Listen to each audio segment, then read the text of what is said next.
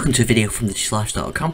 In this video, I'm going to show you how you can have Windows 11 clean up some disk space and free up some disk space on your machine. No matter how much disk space I get on my laptops, I always seem to be filling them and then scrabbling around trying to free up some space. But Windows 11 has some tools to help you with that, so I'm going to show you how to use those. I've got my laptop running here and a virtual machine to show you some ways around that. So go to settings, go to storage, and then you'll see this screen here, and this shows you what's using all your disk space. So as you can see, I'm using 100 gig of other apps and features are using 31 gig documents and so on, and I can show some more categories.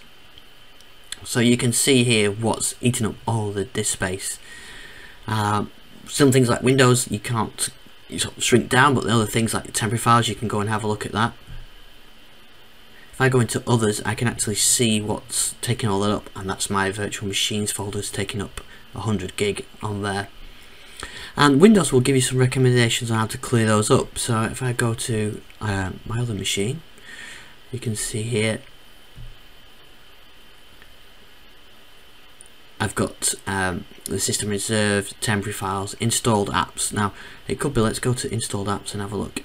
You can see here I can sort that by size, and then you can see which applications are using most space. So on my virtual machine here it's OneDrive, so I could then choose to uninstall that or just go and clean something up on there.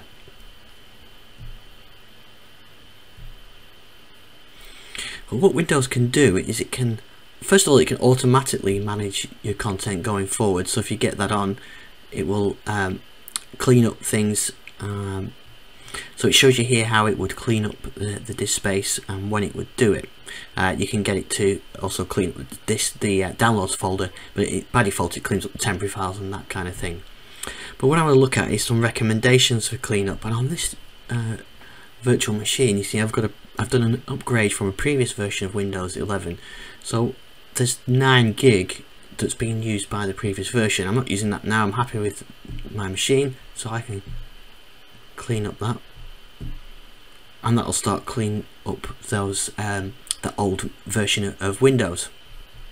If I go on this other machine, you can see here that I've got 7 gig in my recycle bin and a gig in downloads. Now I want to keep the one in downloads, but the recycle bin, I'm happy to get rid of that, so I can clean that up. But there's some advanced options as well.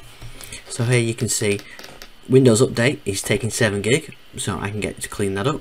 Recycle bin, I'm going to leave the downloads and thumbnails, yeah, so that's a gig. Some temporary files and things like that, so yeah, I might as well clean those up. So I can do remove on that.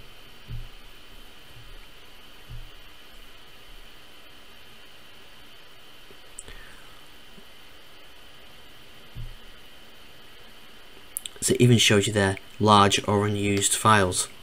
Now of course if you're using OneDrive, what you can do is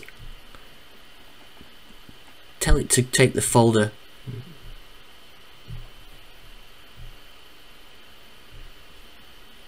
if you're using OneDrive and you've got folders with local content in, you can actually right click on a folder and do free up space. And what that does, it keeps the cloud versions available to you, but on the actual machine it takes them away, so you don't have any of the space used by the machine by those files. But then if you go into a folder and try and download a file, it will then, or open a file, it will then download it to your local machine as well. So that's a good way of freeing up some space. So that's just cleaning up my files now. So if I go to clean up recommendations now on this machine, you see that it's got rid of the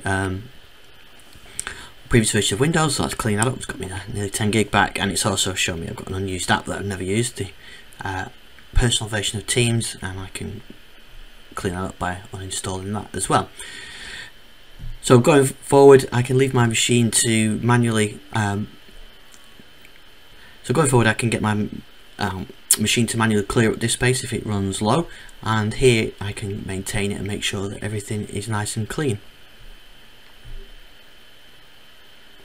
You see back to my other machine, it's just purging those